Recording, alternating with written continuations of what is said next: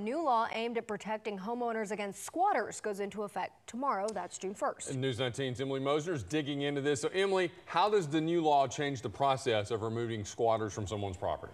Well, under the new law, it's becoming a lot easier for homeowners to remove a squatter. Previously, the process could take several weeks, and now it may only take 24 hours. After tomorrow, June 1st, homeowners can press criminal charges on anyone who decides to take over their property without permission.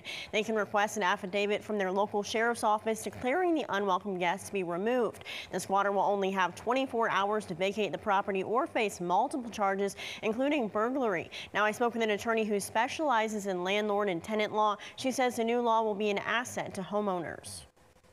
It really gives them something in their back pocket, because the fastest that an unlawful detainer, a landlord-tenant eviction, could go would be 21 days. Tenants serve, they have 7 days to answer. Court has to be set 14 days out, and then you've got to wait the 7-day appeal period out. So even if those rocket through, you're looking at about a month. Ejectments are circuit court, so they take way longer than that. This, in theory, gives a 24-hour remedy. Now, the only situation where the new law does not apply is if family members are involved. Now, Ray says that's actually one of the more common types of squatting situations that they see. Now, the law also creates new penalties for falsifying real estate documents. Now, this law actually passed through the Alabama House and Senate unanimously as House Bill 182. Governor Ivey signed it into law on May 6th, saying the best dwelling for an illegal squatter is a jail cell. Now, the new law goes into effect tomorrow.